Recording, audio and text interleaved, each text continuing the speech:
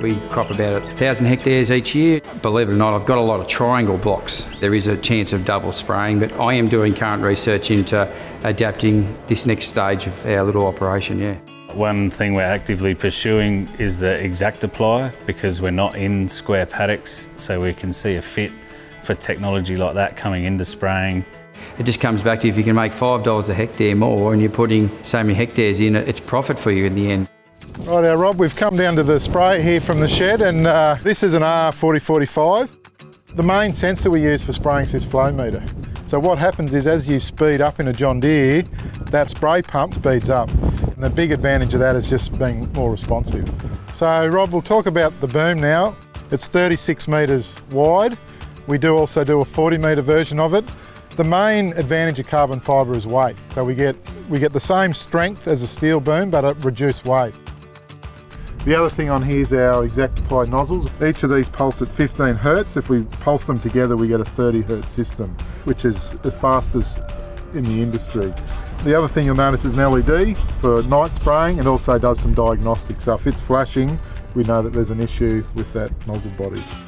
We'll jump up in the sprayer and go for a drive.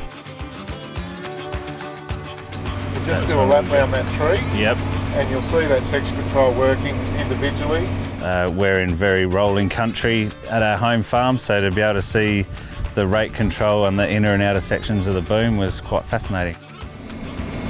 The purple line's the boundary of the paddock. Yeah. The yellow line is the edge of the headland. So if you have section control on, it won't spray inside that headland, just as if it's been sprayed. So this is showing us the duty cycle that it's pulsing at. But as you speed up or slow down, it changes that duty cycle, or the pulsing rate of each of the nozzles. Section control is a fantastic idea. And if you're doing the hectares, the savings would be huge. So they say that this individual nozzle control gives you about another 2 to 5% savings in spraying costs, on top of normal section control with 11 sections. Having all them features of section control, saving chemical, especially these days with the price of it, it would save dollars for me big time.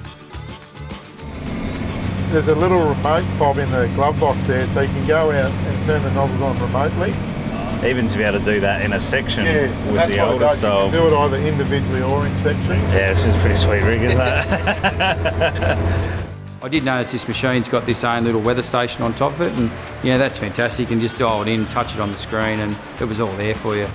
The easier the whole operation is. If you buy one thing, it's better if it's all compatible. Everything talks to each other. It's so much simpler. The productivity is already there with the boom sprays. It's just chasing the little 1 and 2 percenters at the end, trying to get the best job done on your property with your application of your chemicals, and know that it's going to suit exactly what you want it to do.